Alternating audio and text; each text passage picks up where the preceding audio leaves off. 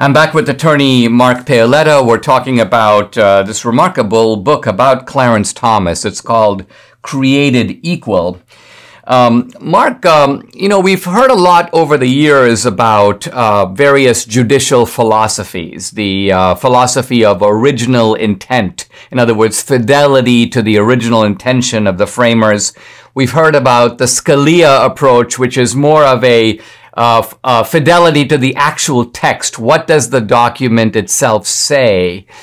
Clarence Thomas has sometimes been linked with the sort of natural law philosophy, which I take to mean a philosophy of a kind of external code of right and wrong written into human nature itself that becomes part of the way that you read the Constitution. So you've got these different kind of ways of trying to understand our justices, not just Thomas, but also the others.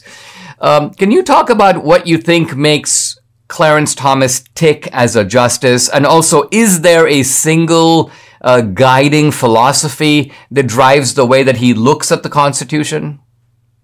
I think the book and the interview goes through this period in his career when he's the chairman of the EEOC, where he really does this deep dive into natural law, right? And making sense of the Declaration of Independence, which he thinks informs the Constitution. And it's a really interesting section of the book, and who he's talking with and the folks he has that he's discussing this with.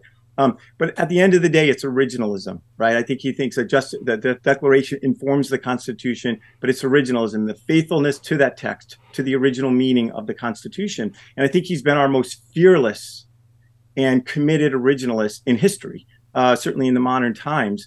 And the guiding principle is humility.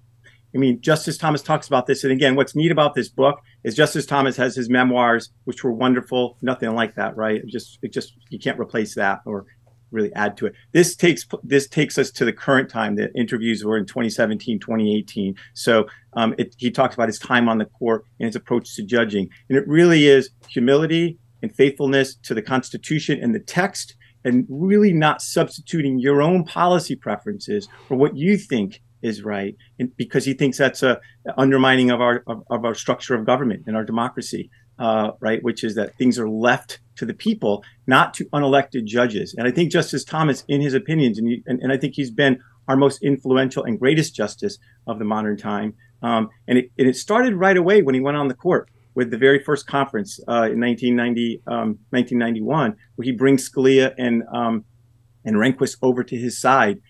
In a case. So that's, I think, in a word, it's humility and faithfulness and fearlessness as a justice applying the Constitution and statutes. I mean, it almost seems, Mark, like it's a double humility, right? Because on the one hand, it's a deference to the architecture created by the founders. It's like it's their structure, and I'm going to defer to them. And then the second part of it is that where the founders are silent, we defer to the people because we live under a constitutional democracy. The people make the rules under which they live. And so the judge's job is to relinquish, on the one hand, power to the founders and let them speak primarily, but where they're silent, to defer to the American people themselves.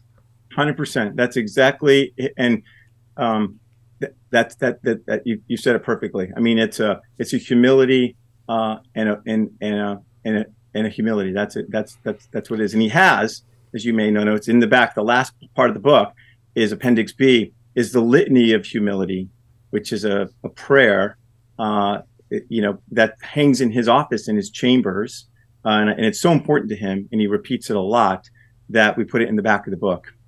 This is awesome. Folks, you got to check out the book. It's called Created Equal. I've been talking to the author, Mark Paoletta. Mark, great to see you after all these years. Love to have you back sometime to talk about the law on the podcast.